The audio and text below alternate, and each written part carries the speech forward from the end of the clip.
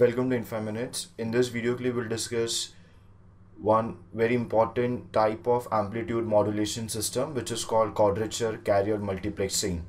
Now, this is probably the first time you are coming across word multiplexing. Multiplexing is nothing but transmitting multiple information signals using single entity. Now, that entity can be anything.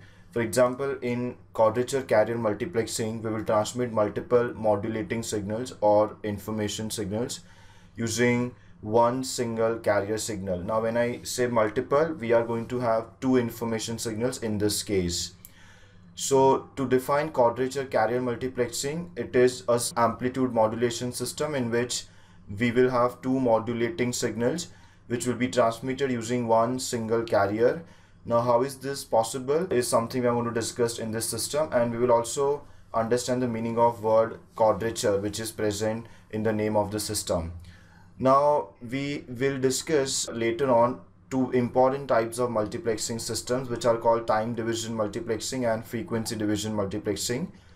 So, for example, in frequency division multiplexing, you transmit multiple modulating signals in single given bandwidth. You divide the frequency bandwidth into smaller slots and you assign one small bandwidth slot to one information signal, and likewise you assign all the frequency slots to the available modulating signals.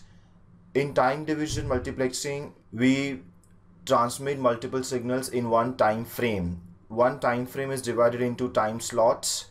In one time slot, we transmit one modulating signal. In the second time slot, we transmit second modulating signal. And likewise, one time frame will contain n number of slots to transmit n number of modulating signals.